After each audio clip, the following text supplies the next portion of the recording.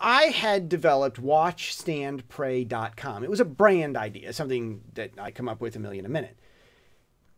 There's this theme in the Bible, watch and pray. I'm a Christian and I take Jesus with me everywhere I go, but I don't try to Jesusify things. And I wanted to stand. Well, I love the International House of Prayer in Kansas City, and their logo is a flame on an altar. I took that logo long ago, and I rounded the corners to make it organic, not a building structure. Rounded corners means maybe something more living, alive. I stood it up to look like a person, and this flame coming off of his head is his worship going up. He's standing, using his hands and feet, walking around.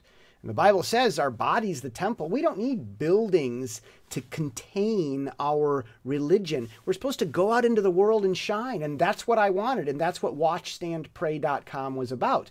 So I looked for it, and it was available on all the social media. And I just got the namespace Watch, Stand, Pray, similar to Watch and Pray, kind of a little play on words there.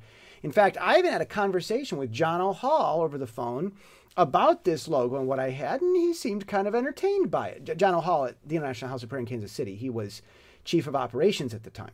And he and I are on friendly terms. Actually, it's interesting, Jono's been on my YouTube channel from a video that I got, but that's another story.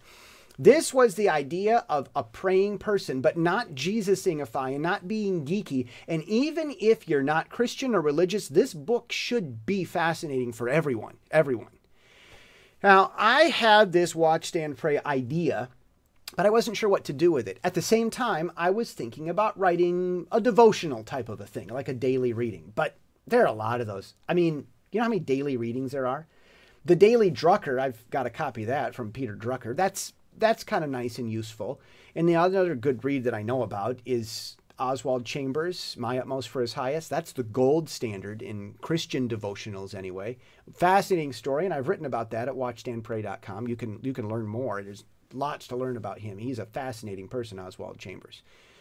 But I wasn't sure where I wanted to go with the devotional. Well, I was over here in Asia. It was a Chinese New Year, and I was having lunch with a friend, and he was explaining to me, Jesse, I want more morals in my life. Why don't I have more morals? I'm not Christian, but this guy, Jordan Peterson, has me excited about morals. My life would be so much better with morals, and I want to know about them. And I'm like, well, maybe I should write a devotional for this guy because I think there are a lot of people like him. And that was when it snapped. What I wanted to help my friend with was the same thing that I wanted to do with watchstandpray.com. I didn't want to call it a devotional. It's not devotional-like.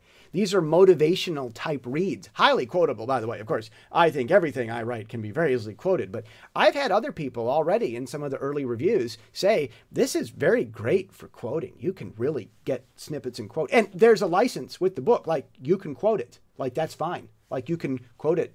You have to look at the license, but like, you can grab snippets and quote it, and that's great. That's a wonderful thing. Well, I put everything together and I was thinking about my devotional. Do I do 300 or 400 words? And then all of a sudden I said, let's just not call it devotional. Let's just make everything 365. Which is 365 will be the theme, and 365 speaks for itself.